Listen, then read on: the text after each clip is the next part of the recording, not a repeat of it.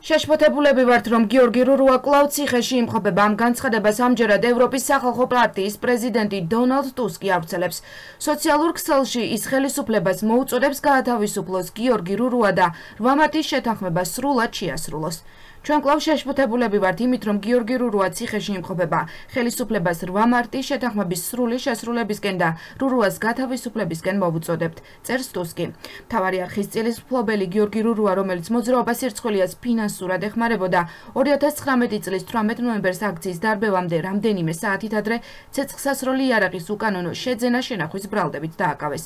რურუას გათავისუფლების შუამდგომლობა სასამართლო პროცესზე მისმა ადვოკატმა რამდენჯერმე დააყენა, თუმცა მოსამართლემ ის არ გაითვალისწინა და აღკვეთის ღონისძიება პატიმრობა ძალაში დატოვა.